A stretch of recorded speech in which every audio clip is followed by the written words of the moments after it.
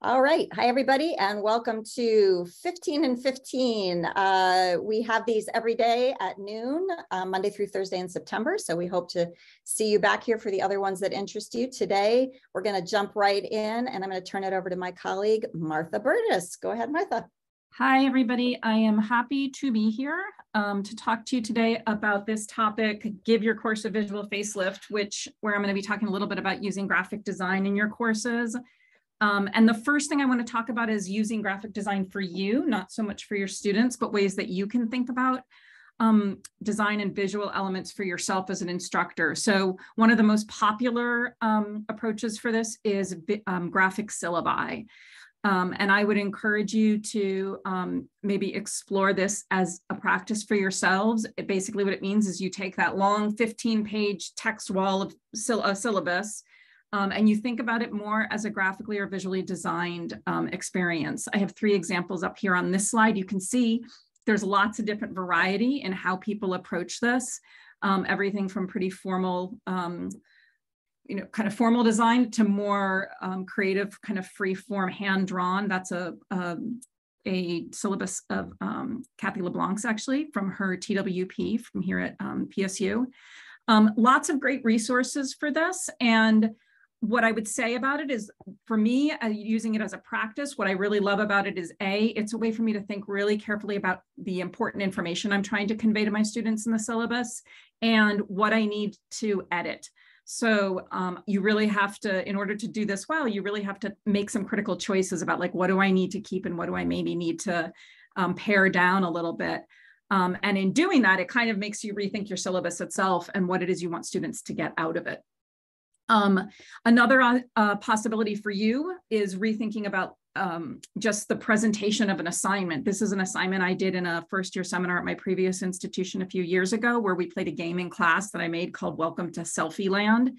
And I could have just put the instructions on a piece of paper and handed it out, or on a slide with a bunch of text, but I decided I wanted to do something a little bit different to kind of heighten the experience, to make students realize that this was a little bit more playful and a little bit more immersive. And so I created a guide, a visually designed guide, and I had a matching PowerPoint presentation that walked us through the steps of the game using a similar aesthetic and similar design elements. So think about whether or not there's an assignment or an activity in class where you could actually infuse it with a little bit of visual design as a way to help your students understand a little bit more about what it is you're trying to do with that work. Designing for your students. So in addition to thinking about how you can incorporate visual design into your work, of course, there's lots of interest in what can my students be doing with visual design in class, for assignments, for projects. And so one of the most popular that some of you may have experience with is infographic assignments. They've definitely gained in popularity in the last 10 years or so. When I've been working with faculty, students have more and more fluency with them because I think they're hearing about them and getting these kinds of assignments even before they come to college, in middle school or in high school, maybe even in grade school. These are a couple of infographic assignments completed by students. 3 of them are from here at PSU. I want to say the Alice Paul, Lesbian, Feminist, and Abortion are all from the F Word, I believe, with Kristen Stelmach. I think the other one I found online, or somebody shared it with me. But again, you can really get the sense of the variety of what students can produce here. Doing this work with students can be really creative and playful for them, but that doesn't mean it doesn't require some guidance. And I'm going to talk a little bit about that in a minute. This is the other side of the spectrum. So maybe you look at that infographic and you're like, oh, that's like more than I even want to think about. But I want to encourage you to think about small ways that your students can use design. So this is an example from a class I taught that was a project-based course where students were working with community partners to build, to do digital projects with them. And they had to produce several reports during the course of the semester that they would share with me and with their partner.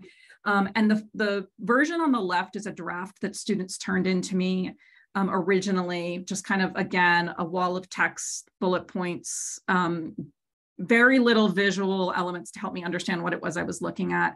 And I kind of pushed back on the whole class and said, can you think a little bit about what a report, what we convey when we're creating a report, and how the visual presentation of that makes an impact on your client and helps you in terms of kind of communicating to them what it is you're trying to share. And so the draft on the right is after they took it and applied a design template to it, create, as you can see, a table of contents emerged. They thought a little bit about the beginning of the report and sharing their contact information right at the start. And the rest of the report was similar. So this is a really kind of low stakes way of getting your students just to think about visual communication and become a little bit more fluent and competent with this kind of presentation. This is a link to, and this is all in the handout, by the way, the link to this, to an assignment bank from an online digital storytelling community that I'm a part of called DS106. It's a crowdsourced assignment bank of basically media work in all different genres. This is specifically the design assignments. And it's a great place to go if you're looking for inspiration about how you might do this work with your students, and particularly how you might work with students across various disciplines doing different kinds of visual work. Not every assignment in there is going to translate one-to-one to what you want to do in a class, and that's okay. What I would say is look to this for inspiration. Take an idea from here, see if there's something that you could tweak or change to make it fit with your particular goals.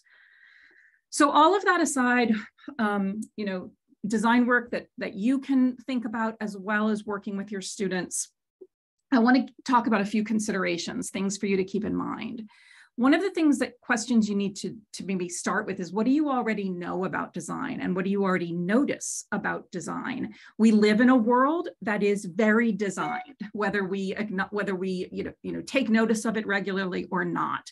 But everything in your life, to a certain degree, particularly products, are designed objects, and many of the experiences we have are designed as well. So thinking about taking a critical eye to that and asking yourself to notice the design in your world is a really important practice. And I'm going to tell you a hint, which is that you actually know more than you think you know.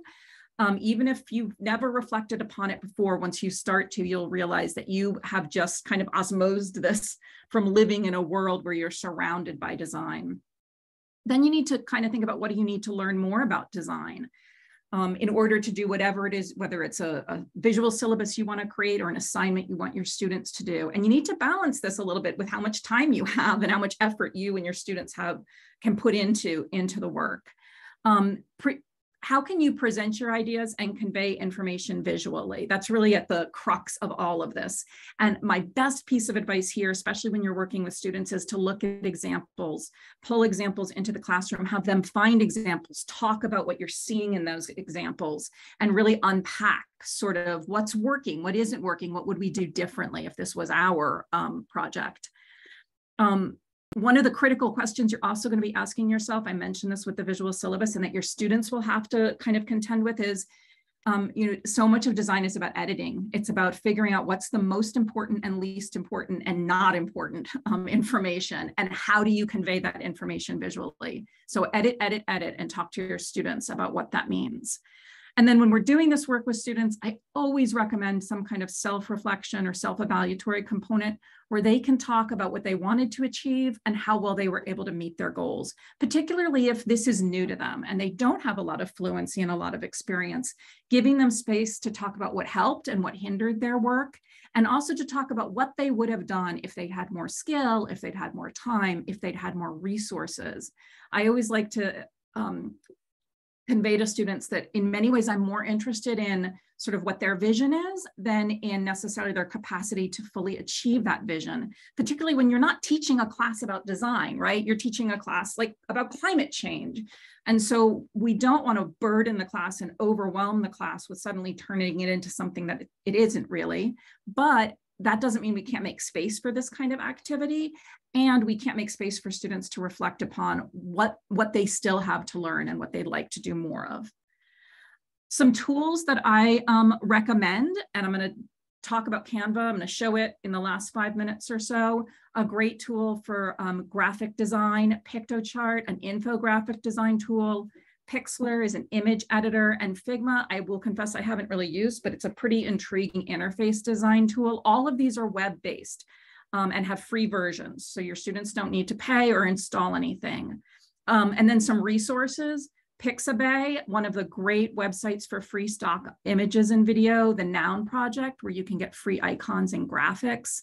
Canva has a design school, which is an online kind of lessons about graphic design that you and your students can make use of. And then the link to DS106, those design assignments that I mentioned. I want to now just jump into Canva and show you a little bit about this tool, because this is one that our students have increasingly experience with. You may have seen it or heard it talked about. This is the handout for today that I designed in Canva. Over here on the left, you'll see in Canva, there's a bunch of little buttons, templates, elements, which include graphics, photos, videos, and audio. You'll see some of these are kind of interactive. That's because you can now use Canva to create like a presentation. So there's some animation elements as well. You can upload your own images and your own media to use. You can add text, and you'll see there's all kinds of pre-designed text that you can take and use and modify. They have an integrated photo library that you can use. When I mouse over images in elements, it will tell me whether or not I have to pay extra to use them. So some elements in Canva, many of them are free, but some elements do require payment or to have a different subscription. There's styles that I can incorporate, like kind of little style guides that I can use with palettes and font recommendations. I can insert QR codes, and then we're getting down into some more advanced features.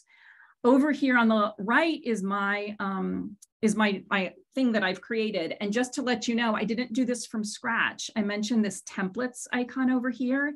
This is the template that I just found in Canva's library. I copied it and began playing around with it to make my own worksheet or handout. So I kept some of the elements, like I liked this little green piece of paper tapey thing, but obviously I didn't need a picture of a bean. So I modified it, I changed the colors a little bit, and I added to it. I wanted to show you really quick. So for example, and I've kind of pre-picked something I want to use. If I wanted to add a little indication to this handout that this is part of the 15 and in 15 program, I would come down here to, I picked this ice cream party text that I liked because I like this font. So I searched for it. I just pick the element that I want to add, and it shows up over here on the right. I happen to know that this is what's called a grouped element. So you see it has 3 different kind of text boxes. You're invited to, ice cream party, and then the date. I don't want all of those. I just want the middle one. So I'm going to ungroup it, and then I'm going to get rid of the you're invited to and the date. And now I have ice cream party, and I'm going to come here and write 15 and 15. Oops. I think I added a apostrophe there. I can play around with the color of this text. So I think maybe I'm going to do it in green. Canva has automatically detected the colors I'm using in my document. And because we have an account on Canva in the collab, we also have our own, these are the PSU colors, plus a red that we like to use in the collab. So I can pick from colors I frequently use, but it will also kind of intelligently notice what colors I've been using. I can make that a little smaller. I can put that here in the middle. If I want, I could rotate it. If I wanted to get really fancy, I could look around. I did this before. I could look around for a little clock to put in here to kind of play on the 15 and 15. That actually is 15 minutes, which is kind of nice. Make it a little bit smaller. Oops. Sometimes it gets hard when you have a lot of different elements, but if I click on this, you'll see I have this these 4 arrows, which always lets me move stuff around.